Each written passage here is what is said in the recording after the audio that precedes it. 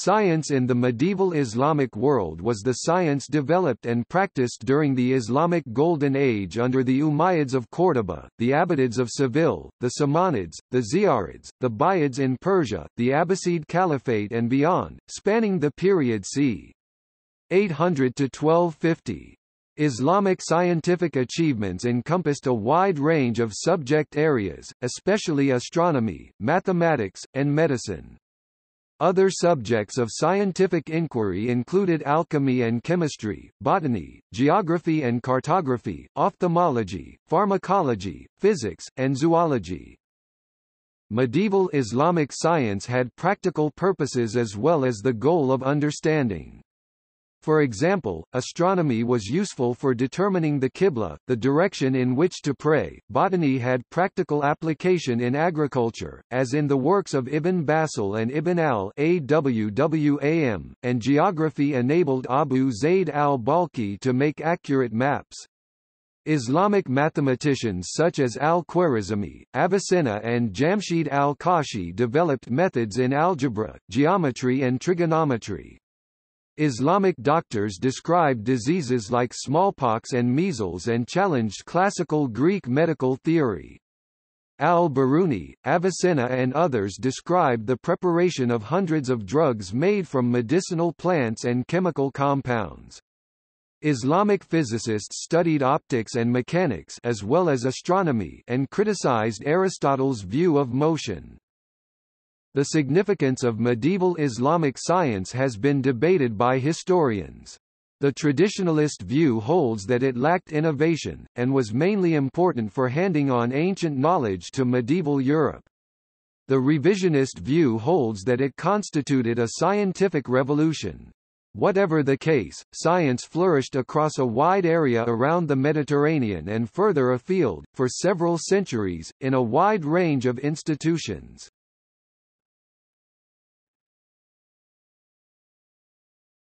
Topic: Context. The Islamic era began in 622. Islamic armies conquered Arabia, Egypt and Mesopotamia, eventually displacing the Persian and Byzantine empires from the region. Within a century, Islam had reached the area of present-day Portugal in the west and Central Asia in the east. The Islamic Golden Age, roughly between 692 and 945, spanned the periods of the Umayyad Caliphate 661 to 750 and, in particular, the early phase of the succeeding Abbasid Caliphate 750-1258, with stable political structures and flourishing trade. Major religious and cultural works of the Islamic Empire were translated into Arabic. Islamic culture inherited Greek, Indic, Assyrian and Persian influences. A new common civilization formed, based on Islam. An era of high culture and innovation ensued, with rapid growth in population and cities. The Arab agricultural revolution in the countryside brought more crops and improved agricultural technology, especially irrigation. This supported the larger population and enabled culture to flourish. From the 8th century onwards, scholars such as al-Kindi translated Indian, Assyrian, Sasanian, Persian, and Greek knowledge, including the works of Aristotle, into Arabic. These translations supported advances by scientists across the Islamic world. Islamic science survived the initial Christian reconquest of Spain, including the fall of Seville in 1248, as work continued in the eastern centers, such as in Persia. After the completion of the Spanish reconquest in 1492, the Islamic world went into an economic and cultural decline. The Abbasid Caliphate was followed by the Ottoman Empire c. 1299–1922, centered in Turkey, and the Safavid Empire 1501–1736, centered in Persia, where work in the arts and sciences continued.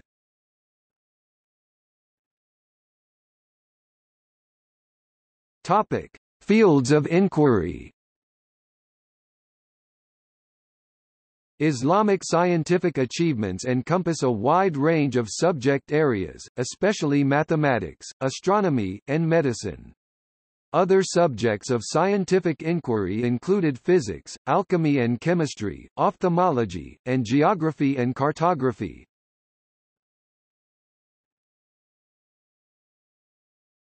Topic: Alchemy and chemistry.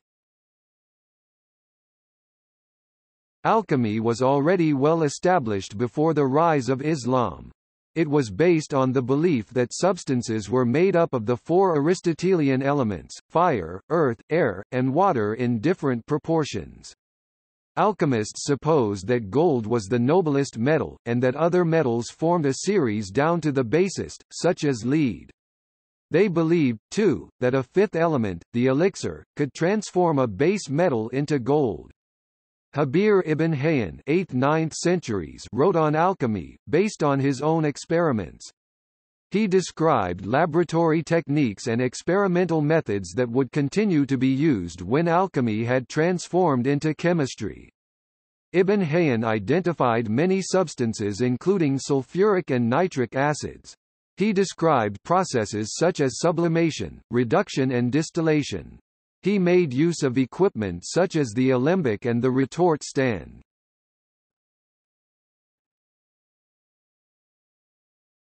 Topic: Astronomy and cosmology. Astronomy was a major discipline within Islamic science. Effort was devoted both towards understanding the nature of the cosmos and to practical purposes. One of these was determining the Qibla, the direction in which to pray. Another was astrology, predicting events affecting human life and selecting suitable times for actions such as going to war or founding a city. Al-Botany (850–922) accurately determined the length of the solar year. He contributed to the tables of Toledo, used by astronomers to predict the movements of the Sun, Moon and planets across the sky.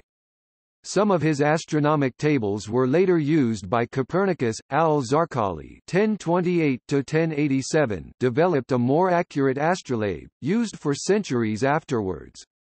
He constructed a water clock in Toledo. He discovered that the Sun's apogee moves slowly relative to the fixed stars, and obtained a good estimate of its motion for its rate of change. Nasir al-Din al-Tusi (1201–1274) wrote an important revision to Ptolemy's celestial model. When he became Helagu's astrologer, he was given an observatory and gained access to Chinese techniques and observations. He developed trigonometry as a separate field, and compiled the most accurate astronomical tables available up to that time.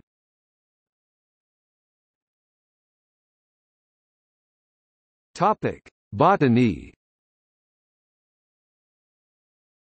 The study of the natural world extended to a detailed examination of plants.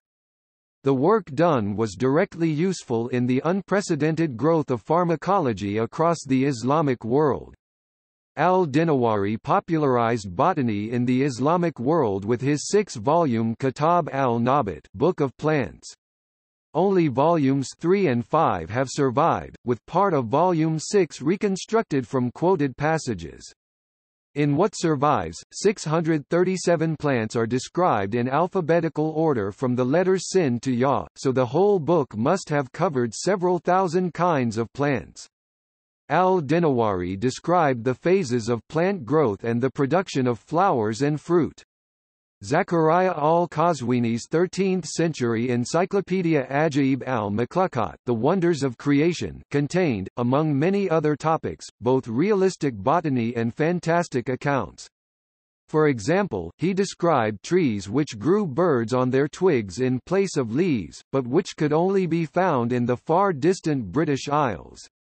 The use and cultivation of plants was documented in the 11th century by Muhammad bin Ibrahim ibn Basil of Toledo in his book Diwan al-Falaha, The Court of Agriculture, and Ibn al-Awwam al-Ishbili of Seville in his 12th century book Kitab al-Falaha, Treatise on Agriculture.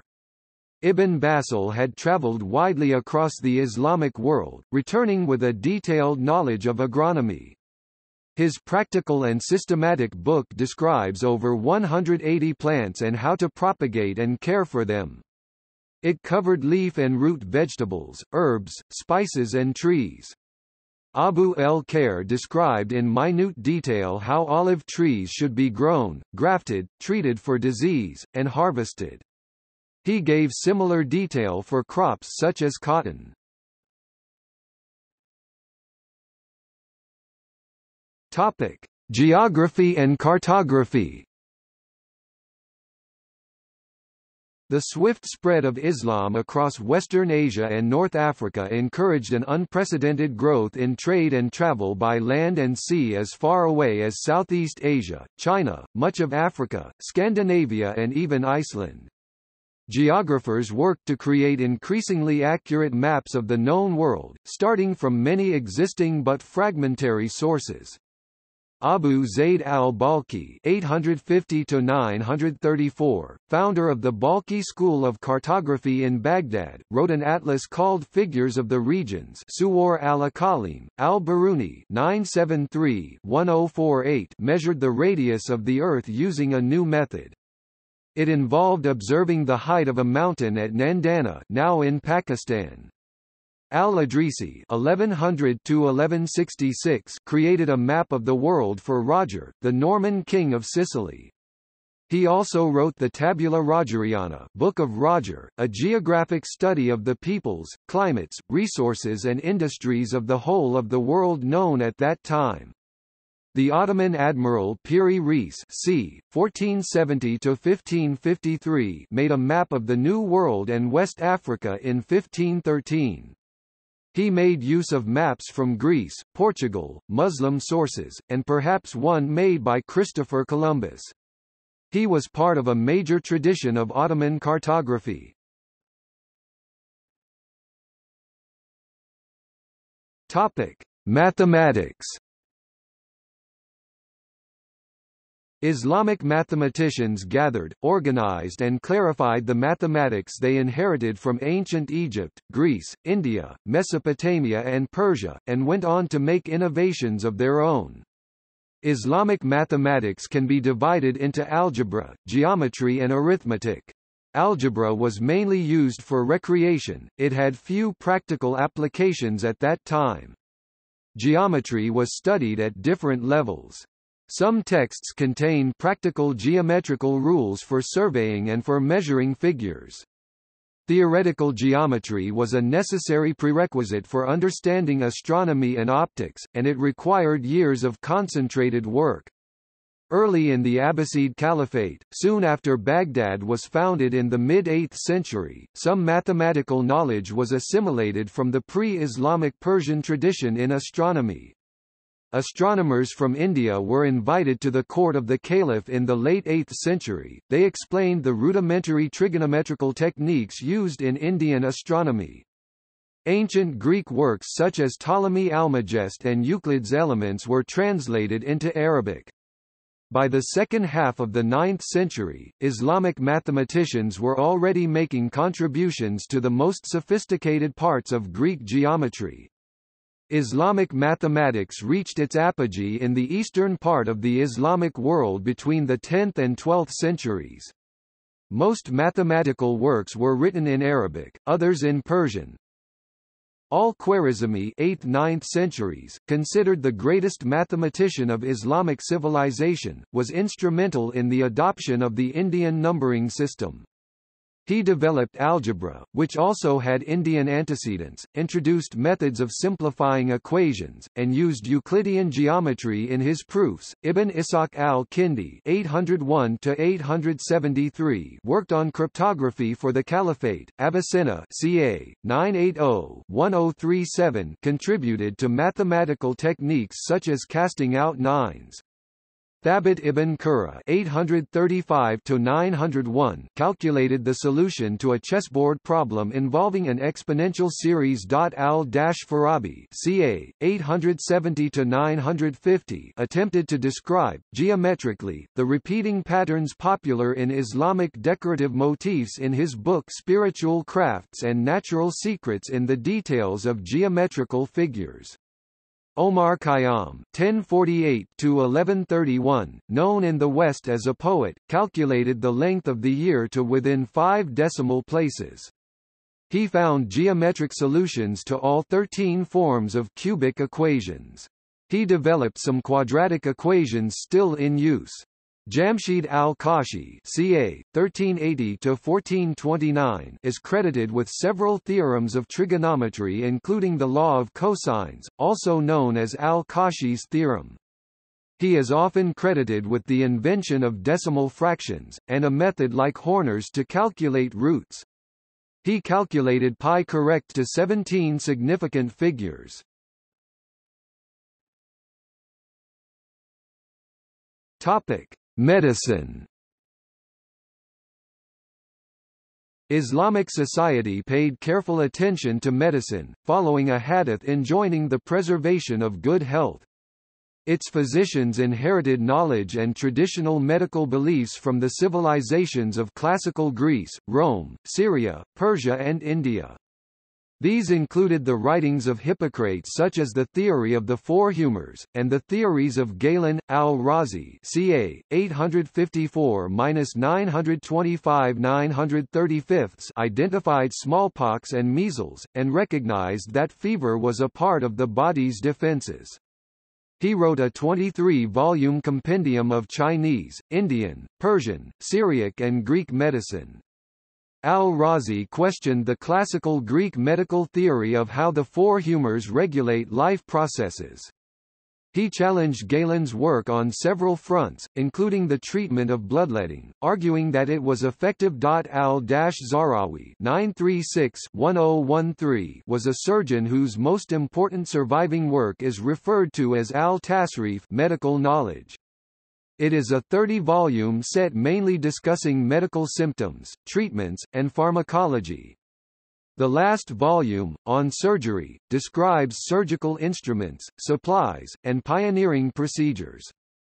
Avicenna ca. 980–1037 wrote the major medical textbook, the Canon of Medicine. Ibn al-Nafis (1213–1288) wrote an influential book on medicine. It is believed to have replaced Avicenna's canon in the Islamic world. He wrote commentaries on Galen and Avicenna's works. One of these commentaries, discovered in 1924, described the circulation of blood through the lungs.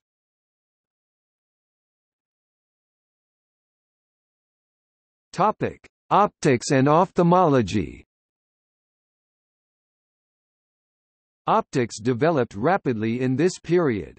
By the 9th century, there were works on physiological, geometrical and physical optics. Topics covered included mirror reflection. Hunayn ibn Ishaq (809–873) wrote the book 10 Treatises on the Eye. This was influential in the West until the 17th century. Abbas ibn Firnas (810–887) developed lenses for magnification and the improvement of vision. Ibn Sahl (ca. 940–1000) discovered the law of refraction known as Snell's law. He used the law to produce the first aspheric lenses that focused light without geometric aberrations. In the 11th century, Ibn al-Haytham (Alhazen, 965–1040) rejected the Greek ideas about vision, whether the Aristotelian tradition that held that the form of the perceived object entered the eye, but not its matter, or that of Euclid and Ptolemy that held that the eye emitted a ray. Al-Haytham proposed in his Book of Optics that vision occurs by way of light rays forming a cone with its vertex at the center of the eye. He suggested that light was reflected from different surfaces in different directions, thus causing objects to look different. He argued further that the mathematics of reflection and refraction needed to be consistent with the anatomy of the eye.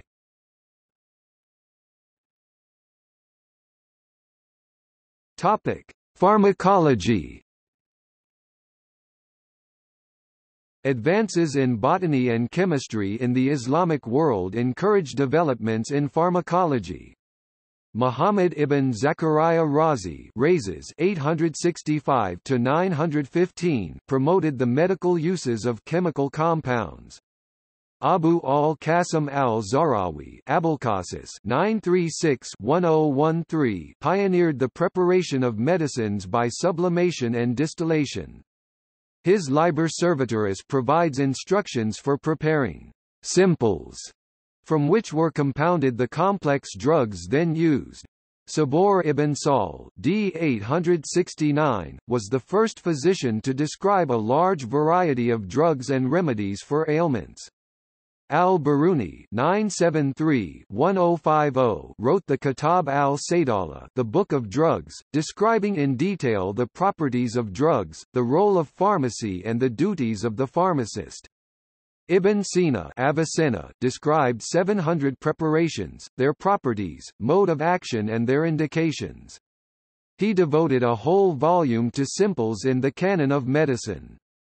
Works by Musawi al-Mardini c. 925-1015 and Ibn al-Wafid 1008–1074 were printed in Latin more than 50 times, appearing as De Medicinis Universalibus et Particularibus by Messu the Younger, and the Medicamentus Simplicibus by Abengfit respectively. Peter of Abano (1250–1316) translated and added a supplement to the work of al-Mardini under the title De Veneris. Al-Muwaffaq, in the 10th century, wrote the foundations of the true properties of remedies, describing chemicals such as arsenious oxide and silicic acid. He distinguished between sodium carbonate and potassium carbonate, and drew attention to the poisonous nature of copper compounds, especially copper vitriol, and also lead compounds.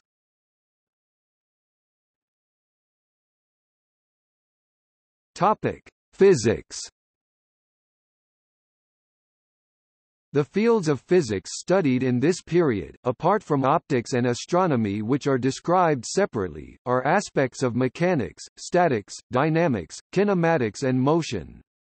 In the 6th century John Philoponus rejected the Aristotelian view of motion.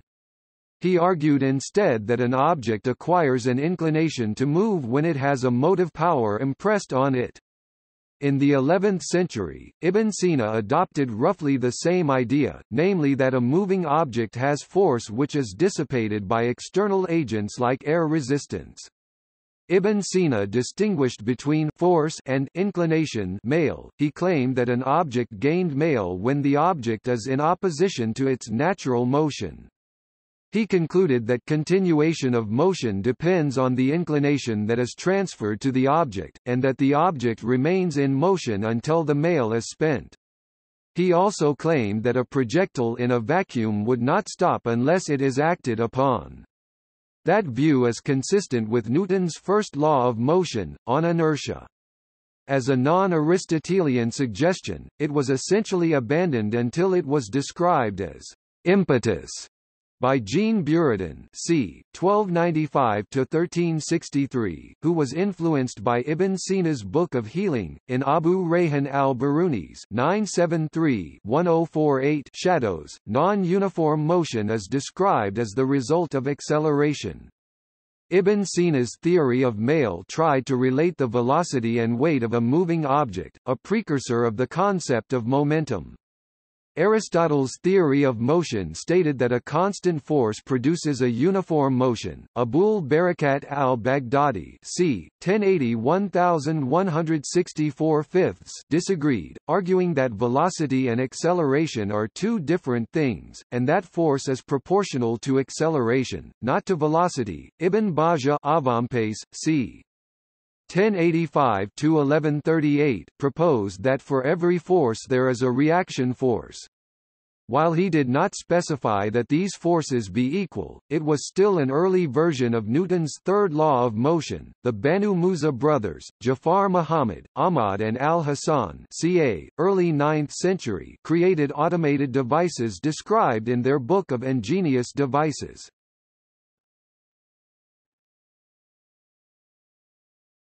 Topic: Zoology. Many classical works including those of Aristotle were transmitted from Greek to Syriac, then to Arabic, then to Latin in the Middle Ages. Aristotle's zoology remained dominant in its field for the next 2,000 years. The Kitab al-Hayawan, Kitab al-Haywan English, Book of Animals is a 9th-century Arabic translation of History of Animals, 1–10, on the parts of animals, 11–14, and generation of animals, 15–19. The book was mentioned by al-Kindi d. 850, and commented on by Avicenna Ibn Sina in his The Book of Healing. Avampes Ibn Bajjah and Averroes Ibn Rushd commented on and criticized on the parts of animals and generation of animals.